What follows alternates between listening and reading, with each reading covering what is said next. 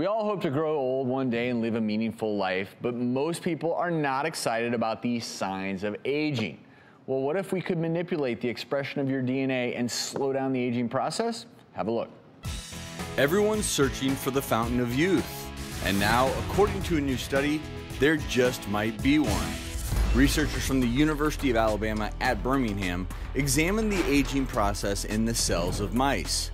They caused the mice to age by creating a mutation in their cells that caused the cell's mitochondria to malfunction.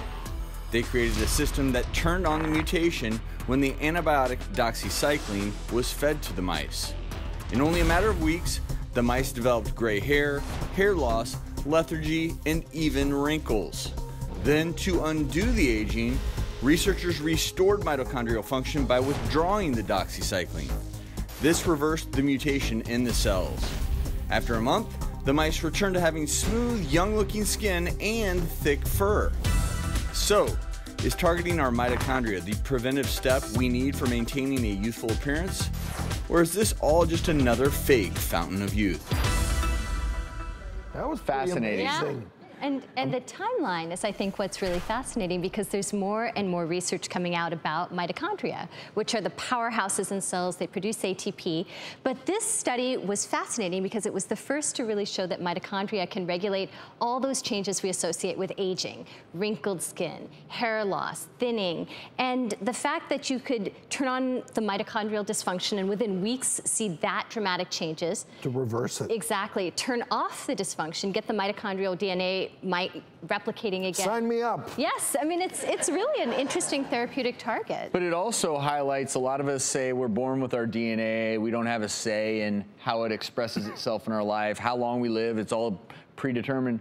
This is another sign that there are ways, and who knows what science will show us, but even the way we live, if we can impact the way our mitochondria work inside of us, we know this, right? We can delay the aging process or accelerate it. And I think what'll be interesting is where we go from here. I'm curious what your thoughts are from, you two both are into anti-aging, obviously, and aging and gracefully. This is so exciting, and I think we are going to unlock some genetic keys, but it's not get away from the lifestyle factors that we know impact you when it comes to aging, and we know what those are: smoking, not eating right, not exercising, sun damage to your skin. We know all of those are the big agers. Yeah, and I think it is always good to point out when you see something like this in a mouse. Even I get super excited about this type of research, but we don't know if this is going to translate to human research as well and really play out in people the way it played out so dramatically in the mice experiment. I mean, when you look at these photos, remember, these are over the courses of months. This is 1 to 2 months. Dramatic. And then 1 to 2 months again. But really interesting research. I mean, fascinating the role that mitochondria may play in terms of skin and hair aging, which we just didn't really have as therapeutic target before. The fact that you can manipulate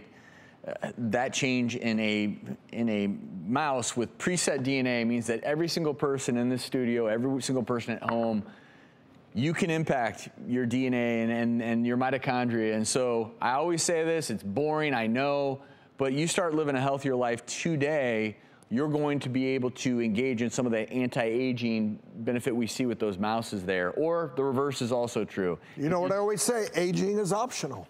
It is. I mean, look at you. To a certain extent. Well, look at you, young buck. Well, I'm trying. Every year you look younger and younger. I've been listening to you for 11 years. I guess it's rubbed off. I was going to say, aren't you proud to hear everything he listed? The smoking, the ultraviolet damage. He was just giving you like a whole list of great lifestyle interventions. Sleeping. Although I'm still not sure he follows the UV damage advice. I'm just... The tan is too nice all the time, Drew. I think there are a few slip-ups on that one. And those genes in there somehow are helping me out.